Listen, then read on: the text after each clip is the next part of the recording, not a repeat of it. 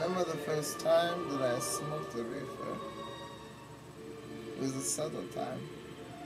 A time of young men who were careless about the world.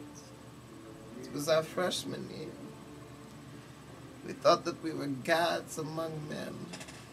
Unfortunately, we were children playing in a larger game that we were not aware of.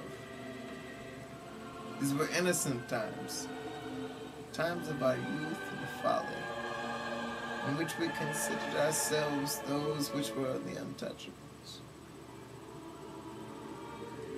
I was but a boy who knew nothing about the war on drugs. But in my adulthood and in my manhood, I was able to learn of the complexities and the depth which is the war on drugs. A deep and harsh war that destroys the lives of millions of Americans just like you. Together, we can stand strong.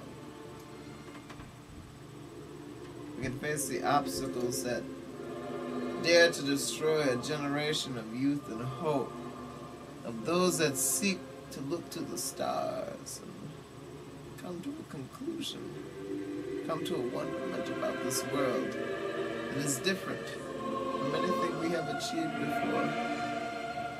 Call me an idealist? Call me a pragmatist? Yes. Someone who sees that our greatest creations are yet ahead of us. I challenge you, as I challenge myself, to resist the war on drugs and to do something that is more powerful than yourself.